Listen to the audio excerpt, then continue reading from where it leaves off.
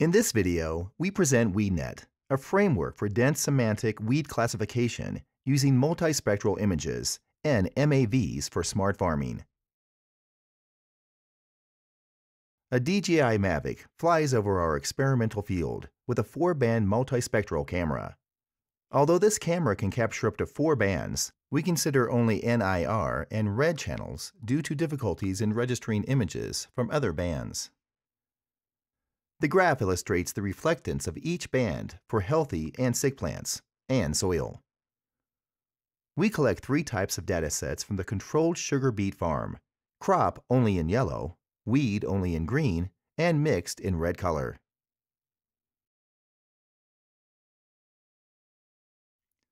This image shows the Normalized Difference Vegetation Index, or NDVI, of our controlled field. Greener colors indicate higher NDVI reflectance, corresponding to healthier plants. This 3D reconstruction shows how the test farm is cultivated for qualitative visual inspection. The right column of the field only contains crops, since we applied the maximum amount of herbicide here. The middle column contains crops and weeds.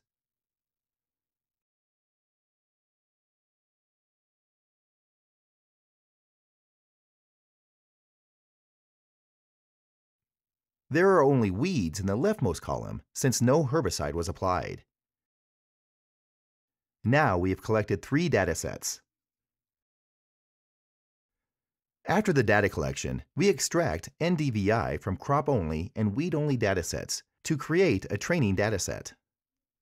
First, the red and NIR images are fed into an image alignment module. Then, NDVI is calculated using the equation above the figure. Finally, boundary detection is performed over the extracted NDVI using an intensity histogram clustering algorithm. Now, we have 3 datasets: crop-only, weed-only, and mixed, as shown in the picture. For the first 2 datasets, we performed automated vegetation detection to generate training datasets as shown before. For the mixed crop-weed dataset, unfortunately, we have to perform manual annotation, since NDVI cannot properly distinguish between crop and weed plants.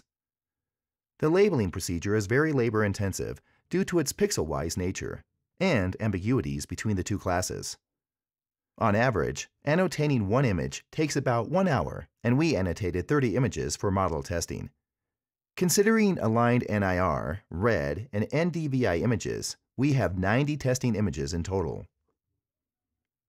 In this project, we retain the original SegNet architecture, an encoder-decoder cascaded dense semantic segmentation framework. This network consists of 26 convolution layers, followed by ReLU activation and 5 max pooling for the encoder, and 5 upsampling for the decoder linked with pooling indices. The modifications we made are twofold. First, the frequency of appearance for each class is adapted based on our training dataset for better class balancing. Second, we added input layer to concatenate any number of input channels. The network output on the right shows the pixel-wise class probability in different colors. Blue corresponds to the background.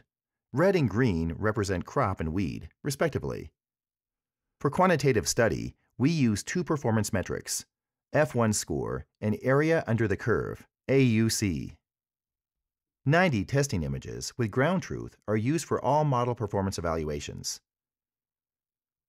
We trained 6 models with variable conditions, such as the number of input channels and whether fine-tuning is performed or not.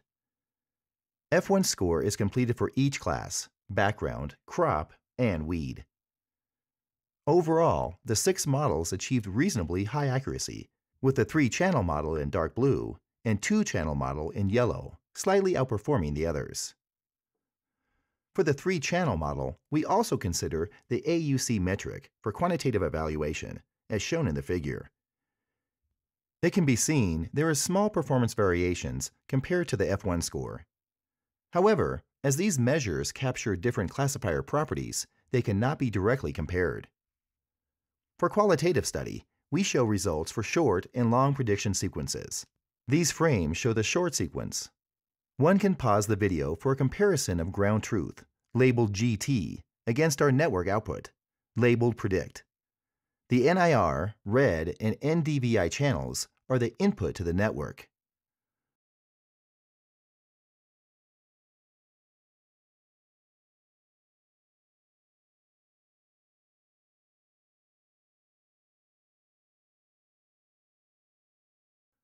Although our long sequence doesn't have ground truth, the network output shows reasonable qualitative performance.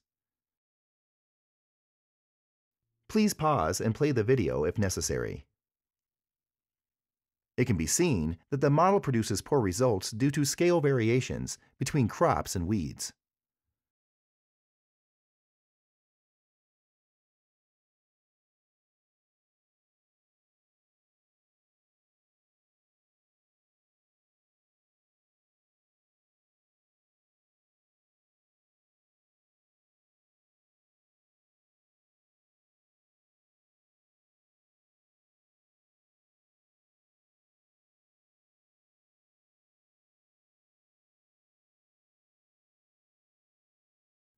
The multispectral images, in addition to training and testing data, are available from our web page.